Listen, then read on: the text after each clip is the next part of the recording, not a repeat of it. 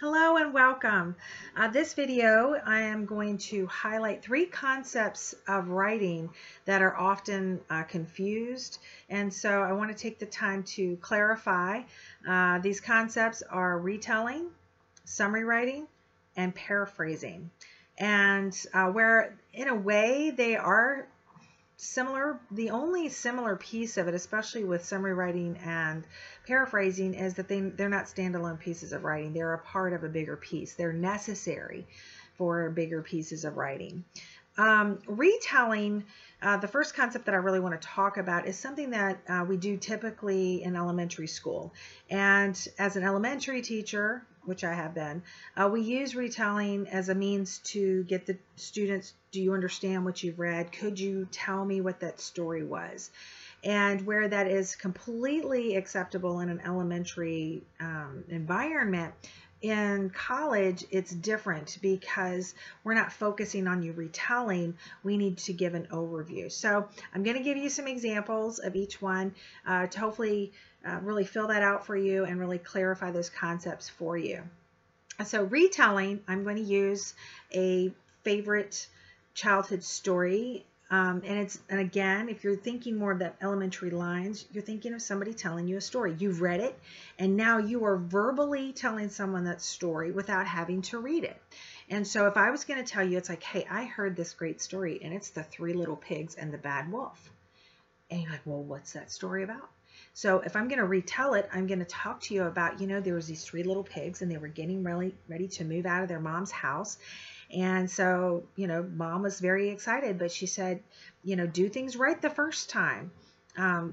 Make sure that what you do is quality so it lasts for a long time. And so they go out, and the first little pig, he finds straw because it was the easiest. And so he built his house with straw. And then his brother, he found some sticks, it's a little bit more sturdier than straw. So he builds his house with sticks. And then the last little pig, it took him a little bit more time, but he built his house with bricks. And so one day, this wolf comes along, and as you know, wolves love pigs, and he saw the little pig that was living in the house with straw. And so he yelled, and he goes, little pig, let me come in. And that little pig, he yells out, not by the hair of my chinny chin chin. And so that wolf, he huffed, and he puffed, and he blew that house down, and then he ate the little pig. And so he's still hungry, so he goes to his brother's house, the one who had built his house with sticks. And he yells, and he goes, little pig, let me come in. And that little pig yells back out, not by the hair of my chinny chin chin. Well, that wolf, he huffed and he puffed, and he blew that house down, and he ate that little pig. And then he's still a little hungry, and he sees the third little brother. So he goes to his house that was built with bricks. And he huffed, and he puffed, and he huffed, and he puffed, and that house didn't come down because it was built real sturdy. And he's like, you know what? I want that pig. So he got up on the roof, and he's trying to find a way in. Well, that little pig on the inside, he's, managing his home, and he's going to make sure that nobody's going to come get him. So he puts this big pot of boiling water where the chimney, in his fireplace. And so he's boiling that hot water, and it's getting really hot, and the wolf, he finally finds the hole to the chimney, and he's like, I'm gonna go get that pig. Well, he goes through the chimney, and flop, he falls in the boiling water, and he dies. He gets boiled alive. And so the little pig invites his mom over, and they have wolf for dinner. And she reiterates, when you do something, you do it right the first time, and always use the best and the sturdiest materials. And so there's a moral there. If you're going to do something, do it the right way. Well, that's a retelling. I just retold you that story. I probably added in my own little flavor here and there, but it's the gist of what the normal story was, but it was a retelling. I told you the story from beginning to end. I gave you my characters. I gave you the characteristics. I gave you the dialogue, and that's what a retelling is. It has all of those pieces. It is a cohesive story from beginning to end. And this is where people get confused. Summary writing is not the same thing. And I'm going to tell you a couple things that students have done in the past. Typically when I am starting students out on summary writing, I usually start it when we're reading novels, and I'll have them write me a summary on a chapter. Can you give me an overview of what the chapter is? And what they'll do is they'll go through the chapter and they'll pick out some sentences and then they kind of form them together and they think that that's a summary. Well, that's not a summary because you're picking out specifics. And think of it this way. If I had told that story with the 3 little pigs and I was like, 3 little pigs, you know, he built his house with straw. The second one, his was with sticks. He got 8. The third one, stone. The wolf fell in. Does that even make sense? Not really, because it wasn't cohesive. All I did was pull out a couple examples, throw them together. Well, that does not a summary make. A summary is an overview of what the bigger story was. So if I was to give a summary, let's say I was going to do an analysis on the 3 little pigs and the moral of the story. My summary would be more of teaching the moral of doing things correctly the first time, utilizing the story of the 3 little pigs where they had built different materials, and in the end the strongest material was sturdy and saved the life of, you know, the 3rd pig. I'm telling you there's 3 little pigs, but I'm not giving you the details where it's really going to confuse you. Now, granted, that's right off the top of my head. I would have to wordsmith that, but the general idea is, yes, I'm talking that there's 3 little pigs because that is a big part of the story. There's a wolf, which is my antagonist, and then the moral of doing things correctly the first time. So, you know, again, I guess just off the top of my head, in a story of the 3 little pigs, by teaching the moral of doing things correctly the first time.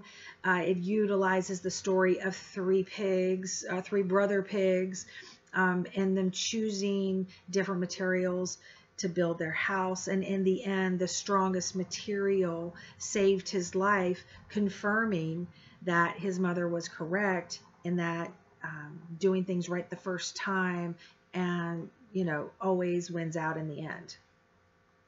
So you still have the idea of it. The other piece of that, if I was writing an analysis on the moral, that's coming through that I'm going to be talking about the moral. Now, the body, if I was going to be doing an analysis, that's going to go into the specifics of each pig, what they chose, the mindset behind it, and then their end result. But in the summary, I'm just giving an overview. I am leaving the body of whatever that analysis or whatever it is that I'm writing to really get into the detail and to explain the story more in detail. The takeaway with summary writing is it is to be an overview of a completed piece of work. So it's either a story, an article, a book, whatever. If you're doing an analysis, a critique, a response writing, utilizing either one of those, you have to give a summary of the completed work, which means you have to read the whole thing. And it's only like a paragraph. That's all you have time for.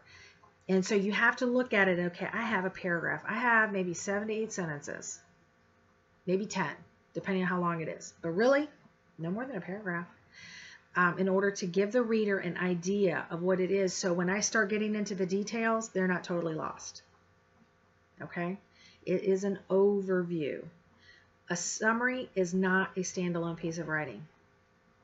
It is always a smaller piece of a bigger project. And it is a necessary piece. So without it, if I just had my intro, I will be, you know, or the moral of the 3 little pigs will be, you know, discussed, you know, I don't know, you know what I'm talking about.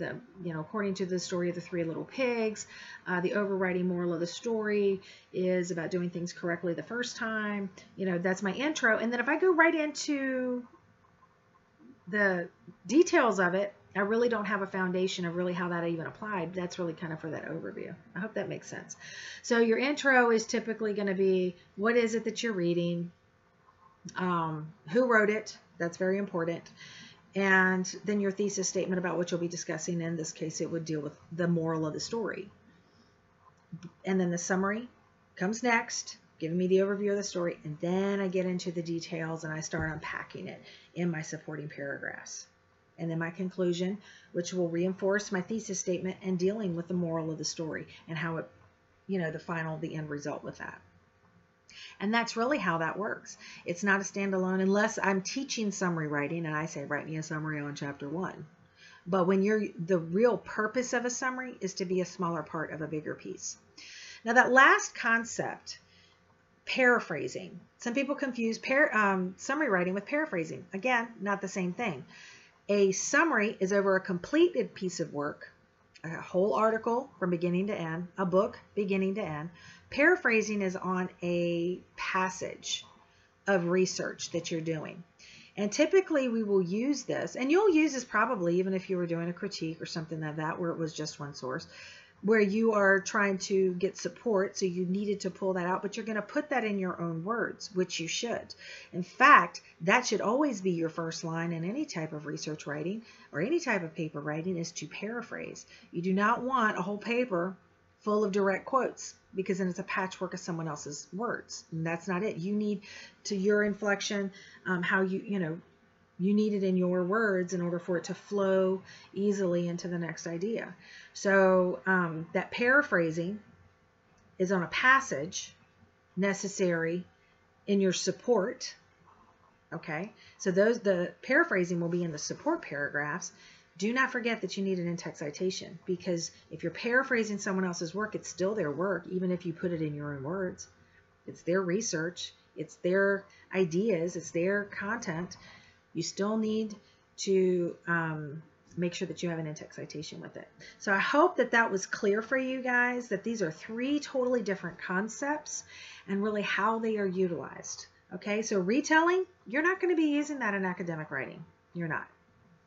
You will be using summary writing, which is an overview of a completed piece of work, and paraphrasing, which is passages that you use as support in your supporting paragraphs. So I hope that was clear, and just to make sure that you're using the correct verbiage, and that when someone is asking it of you, that you understand exactly what they're asking for.